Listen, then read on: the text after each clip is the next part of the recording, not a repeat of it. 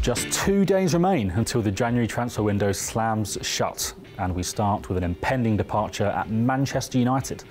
Winger Facundo Pellistri is expected to travel to Spain later today to complete a loan switch to La Liga side Granada until the end of the season. Talks progressed on Monday and the deal is close to being finalised. United are set to cover part of the 22-year-old's wages, but there is understood to be no option to buy. He's fallen down the pecking order at Old Trafford with the emergence of Alejandro Garnacho, but more game time could see him force his way back into Ten Hag's plans next season. Over in North London, and Tottenham are considering renewing their interest in Chelsea midfielder Conor Gallagher, if, that's a big if, they can offload someone in the process. Spurs are big fans of Gallagher, having tried to sign him last summer, but for a £50 million valuation. West Ham had a £42 million bid rejected for the player that same window.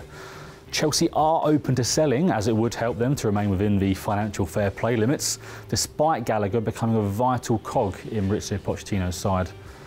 Tottenham's Pierre-Emile Højbjerg is one that could make way for Gallagher, with several sides interested, but the player's agent has recently insisted his client has no intention of leaving and wants to fight for his place under Ange Postecoglou. Over at West Ham now, and Saad Benrahma could be on his way out, with Lyon submitting a bid of £15 million plus add-ons. The Hammers are yet to respond to this late offer, although David Moyes would likely welcome the Algerian's departure given his inconsistent displays, with West Ham needing to sell before trying to tie down Al-Ittihad's Jota before the end of the window. Jota, formerly of Celtic, has seen his move to Saudi Arabia not gone to plan and is keen for a return to Europe as soon as possible.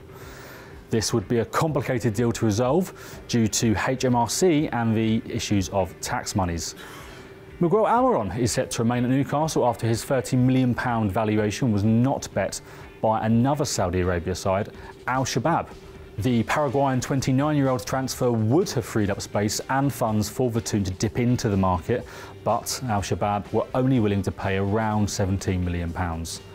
And finally, Premier League sides who were dreaming of landing Kylian Mbappe in the summer have had their hopes dashed by the Liga president Javier Tebas.